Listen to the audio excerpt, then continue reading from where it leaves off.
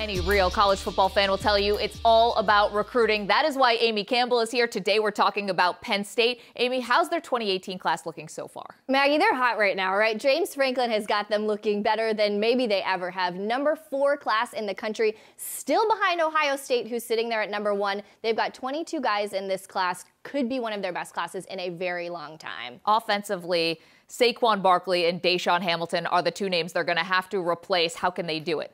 Well, a lot to, like you mentioned, a lot to replace there, but they've got some offensive studs coming in. We're going to start with a 5-star receiver out of South Brunswick High School in New Jersey, Justin Shorter, 6'4", 213, the number 3 wide receiver in the country, the number 12 prospect overall. He's been committed to Penn State for well over a year, so an absolute cornerstone for them. He's a guy who's going to be an absolute mismatch problem for defenses. You put him opposite Juwan Johnson, who's already at Penn State, they're going to be really tough to stop. And obviously they're losing Saquon Barkley, an elite guy. It's going to take a group to fill that void, we already know. But in 2016, they signed a stud in Miles Sanders. This year, it's Ricky Slade out of Virginia. He's a 4-star running back, number 2 all-purpose back. He is an incredibly versatile guy. A couple weeks ago, he had an 8-touchdown game, 5 touchdowns rushing, receiving, returning. He does it all. Great balance, great vision, super elusive. If this guy gets a crease, he's going to be gone.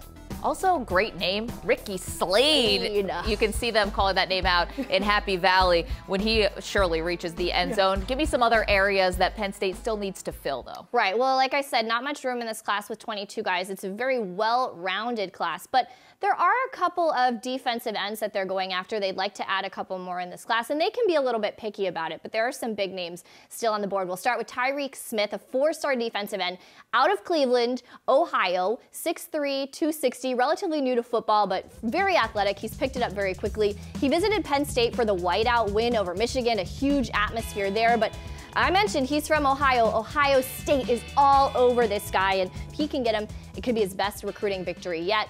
And then we got Jason Owe, another 4-star defensive end. This guy's from New Jersey, 6'5", 236, a little bit different player, long and lean, former hoops prospect. Like Smith, it's an Ohio State, Penn State Big Ten recruiting battle, both announcing at the Under Armour All-America game on January 4th. So we're going to be waiting a little bit to see where they go. Okay, let's just look at a little history here. James Franklin, since he arrived in Happy Valley, has improved his record every single year. But Amy, how's he improved his recruiting classes? Maggie, this man does not sleep. He is relentless on the recruiting trail, on Twitter when it comes to coaching. We knew he was a great recruiter from what he did at Vanderbilt. Now we're seeing he can coach as well. As you mentioned, they've improved on the field every year. When he was at Vanderbilt, his last year at Vanderbilt, signed a number 26 class in the nation. That does not happen at Vanderbilt. Twice in his 3 years at Vanderbilt, he out-recruited Penn State.